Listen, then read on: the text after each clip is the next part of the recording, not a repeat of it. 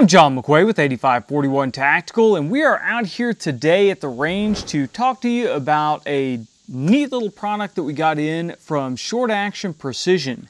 This is their run and gun rear bag, and I've been using this for quite a few months now, and it is one of my favorite rear bags to use now. It's loaded with different features, and the way the bag is designed, you have a lot of options on how to actually use it. Now, obviously, we've got it set up here with our Mega Arms Ma-10 6.5 Creedmoor, and this is the way I end up using it most of the time.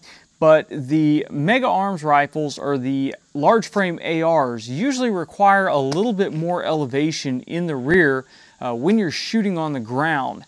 And so we can either roll that on the corner there just to get a little bit more, or if we want a whole lot more, say we're shooting downhill somewhere, then we can drop the guy on the end there, and it works great. Now you will notice a couple of things on the run and gun bag is we have this nice little non-skid plate here on the bottom, and then on the top we've got this 1-inch webbing loop with a quick release. And what this is for is you can fold your bipod legs forward and you can slide your bipod legs through here and allow the bag to hang underneath the fore end of your rifle for shooting on barricades. Or you actually have, when you fully extend it, you have enough there that you can go around the fore end of most rifles if you want to go all the way around the fore end. And on some rifles like the Ma-10 here, if we really wanted to, we could actually go all the way over the objective of the scope as well and really have a nice soft spot to drop the rifle on if we're shooting on some strange barricade.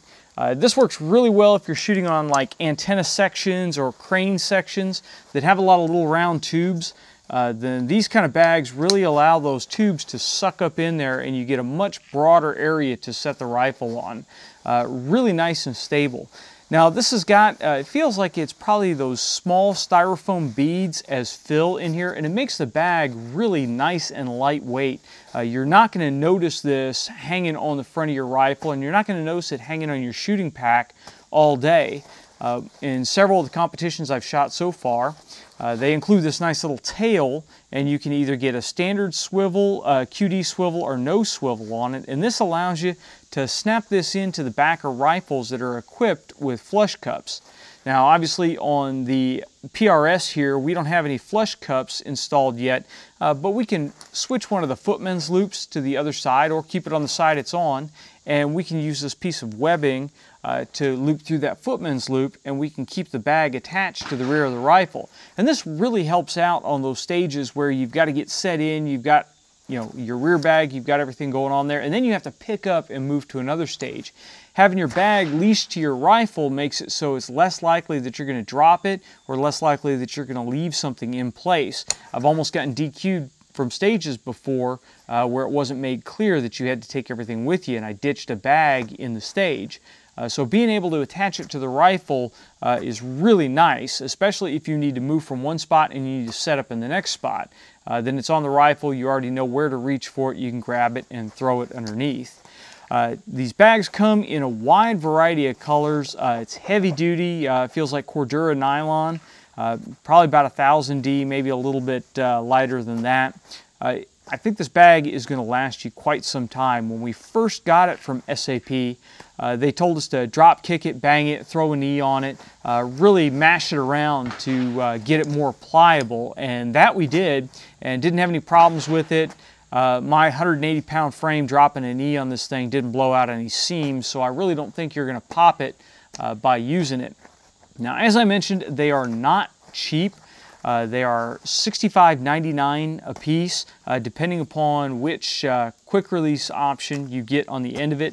But in my opinion, I think it's worth it for what you're getting. This bag has a lot of versatility. You can use it in a lot of different ways. And with precision rifle competitions being what they are, a lot of the stages are just up to whatever the match director can come up with. So having a versatile piece of gear is a great option. We will leave a link down below to Short Action Precision so you can check out the bag for yourself. We can definitely give this a thumbs up.